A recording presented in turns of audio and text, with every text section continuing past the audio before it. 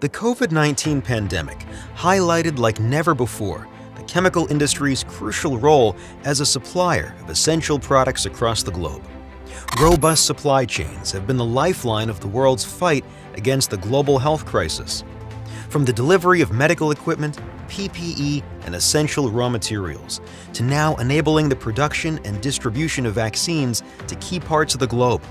A well-connected supply chain network is the difference between failure and success in combating the virus.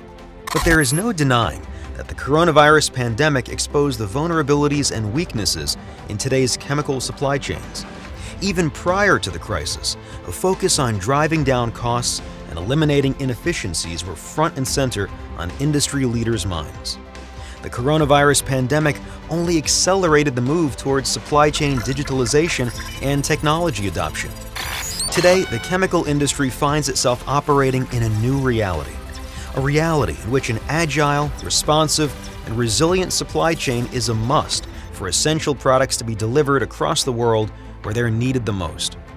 The coronavirus pandemic highlighted once again the need for supply chain visibility and analytics, shorter lead times, robust sourcing, production, and distribution networks, managing supply chain risks, and increasing transparency. Governments, through policies and regulations, can help facilitate a transition to a more flexible, resilient, and cost-efficient supply chain. Digitalization will be key in the Arabian Gulf's drive for supply chain transformation. Thanks to automation, operational costs can be lowered by up to 30%, and lost sales and inventories can be reduced by up to 75%. However, significant challenges still exist in moving from interest to implementation.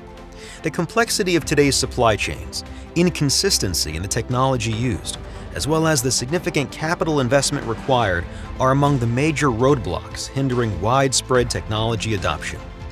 Sustainability and mitigating climate risk are the new imperatives for global businesses today, and chemicals is no exception. Evolving policies and regulations, technological advancements, as well as growing societal expectations are adding pressure on the industry to act now or face investor and reputational risk. The industry can help meet climate targets by adopting circular supply chain management. This radical new approach will require companies to integrate circular thinking into the management of their supply chain. Besides bringing myriad of opportunities, a circular supply chain will create significant disruptions to current linear supply chain models. It will require firms to change their way of thinking, adapt their processes, and adopt innovative new business models. Companies would also need to rethink how they work with suppliers and source their raw materials and services.